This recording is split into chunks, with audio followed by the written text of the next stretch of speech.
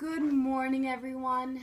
It's Andrea, and I am showing you disability modifications for the 21-day fix.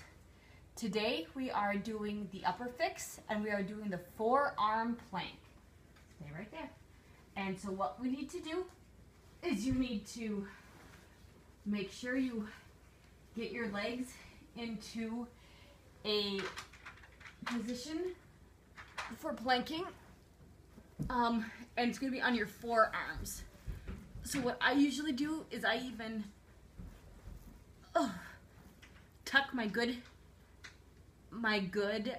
side underneath, my left side underneath my right, so it can move it a little bit better.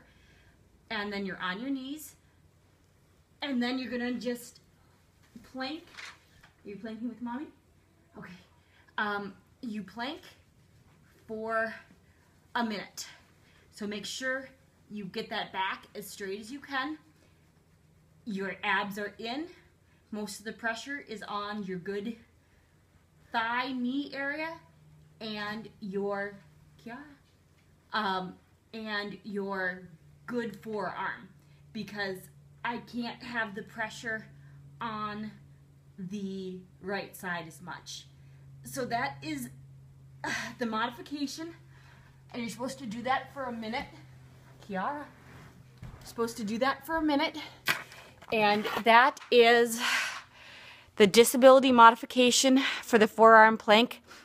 I'm sure I can think of another way to do the plank without using as much lower body, or if you don't have the leg strength. I'm pretty much really only using my left forearm and my left knee for balance, pretty much. So that is your that's the forearm plank 21-day fix, and we will see you guys tomorrow.